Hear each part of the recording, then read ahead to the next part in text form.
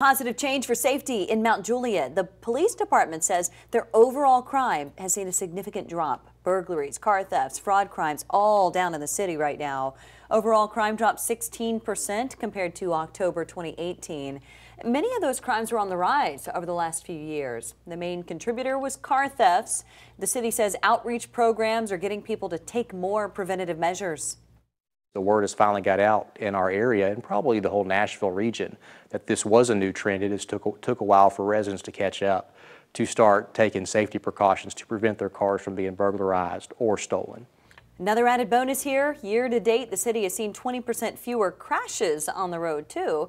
The department says they've added 6 new officers and teams which have helped, but it's more about their effort to be proactive.